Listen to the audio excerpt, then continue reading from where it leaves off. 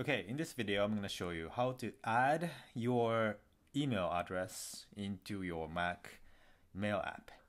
Before you start, you have to know your email address and the settings beforehand. So it's not going to create email, but you need to have existing email already. So typically, if it's like a Gmail on the Yahoo, you don't need to have complicated settings. But if you use your own server and you have own email settings, you need to get these from your hosting server. Typically, it's your email address, obviously, and your password. And also, you need incoming server address and also the port number. And also outgoing mail server address and the port number as well. Usually, incoming server and the outgoing server address is the same, but not always. So keep in mind you get those information from your hosting server first. Then let's get started. First, click this mail app. By the way, we are running on Catalina. So right now my mail doesn't have any email setups, so we need to add. Go to mail and add account. Then it's gonna ask you what kind of email you can add. Obviously, if it's Gmail and Yahoo, it's easy. Just you choose one of all those and put your email and password and then get it done. But in this time, we're gonna use your custom email address. So we choose other mail account and continue. Then we're gonna start with your email address and password. Let me check that out. Just a quick. What is that? Okay.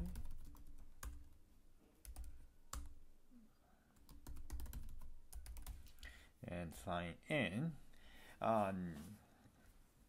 Sometimes it's gonna take a while to pop up this window because your system automatically trying to connect your server with your email and password only, but most likely not. But if you get connected, you're lucky, so you don't have to worry about it. But otherwise, you're gonna be directed to this new pop-up window.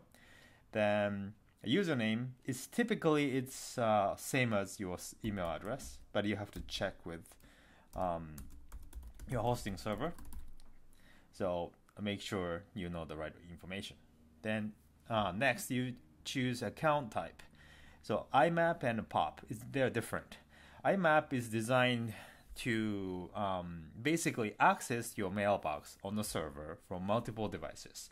So that means if you have such smartphone and your PC and let's say iPad or tablet, if you want to access to the same email from multiple device and from the latest email and also save draft on the server, this is the best option. So POP is the other hand. Basically, POP is designed to download all your email into your computer or your device at a time. So it's great if you want to read and email on your local device without internet. But nowadays you can do even if you choose IMAP. So most of the case, IMAP is better option since nowadays we all use computers and smartphones and tablet at the same time, right? So most of the case, just you choose IMAP. Then incoming mail server, we can add. We're gonna enter actual mail server address. I think this my settings is okay. Again, this is different on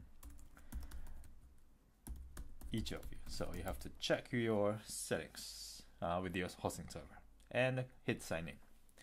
And it's gonna try to verify it, and if there's no problem, you're gonna see this window right here. Then you can choose what kind of services you want to use this account on your Mac.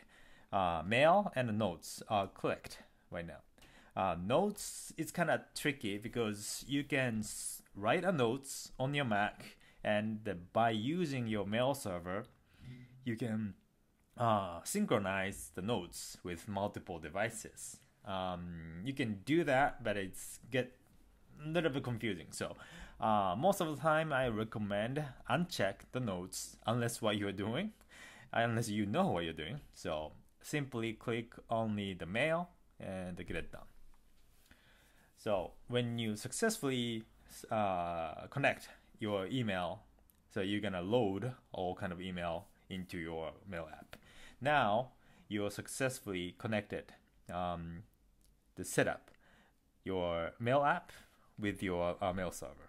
So if you have any problem, please contact your hosting server customer support, so they can assist you how to fix the problem. So otherwise, that's it. So thank you for watching this video, and I'm gonna see you next time.